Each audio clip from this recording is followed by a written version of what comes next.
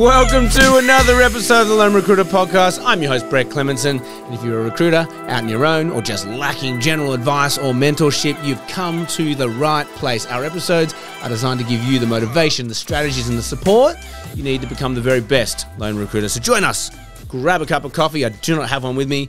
I'm sure you do, and let's take your desk to another level. Now, what can we learn from the game of poker? I'm sure I've done an analogy on this before, but I've been sick over the last couple of weeks and it coincided with school holidays. So what else do you do? But you teach your 8 and your 10-year-old how to play poker. What else do you do? And when you're teaching the game of poker, you very quickly realize there's 2 games afoot, right? You have one, the cards you're dealt, right? And that's the game the kids see. But then that's that second layer to the game of poker, which is really quite conceptual, which is you're really just trying to play the other people opposite you and play the game of trying to steal everyone's chips, right? So there's 2 games going on with the game of poker, and it's a great analogy for life because it literally is you get dealt a deck, you get dealt 2 cards. They could be great, they could be crap. The reality is, and this is the hardest part to teach kids, you could have pocket aces. You could have 2 aces, the 2 best cards in the game, and still lose the game.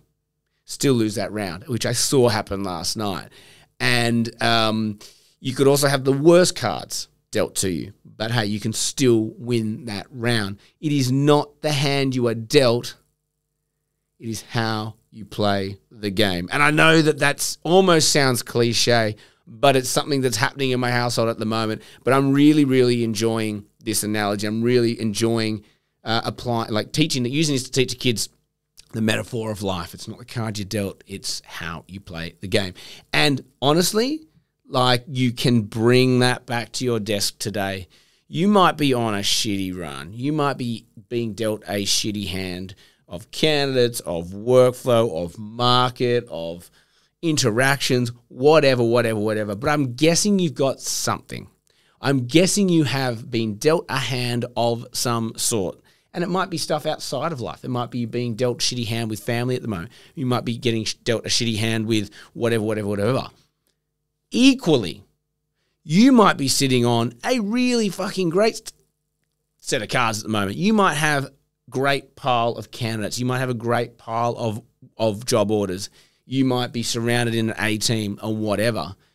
And I would still say that the same adage applies. It is how you play that hand that matters. That is all that matters, because you can get too big for your boots. You can think, you can count your eggs before they hatch, and you can think you're going to make these placements and get cocky, and you miss a step in the process, and it all falls apart at the end. Flip side, you can have a really, really bad desk, but if you make the most of it, then it doesn't matter. It's how you play that game. And how often have you seen recruiters in crappy times still do really bloody well? And you think, how the hell did they scrape and get by and make this work in such a hard market, and therefore flip it? See, average recruiters with so much gold on their desk really just make it turn to dust because they didn't know how to play that hand in front of them. So the question for you today is, have you got a good hand? Have you got a bad hand? Are you going to be playing defense today?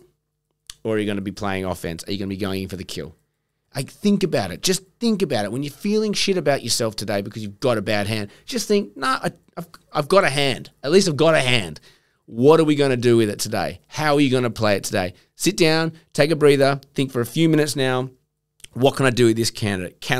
Is there anything more I can squeeze out of this candidate? Anyone else who needs to meet that person? Any more holes I need to plug with this person?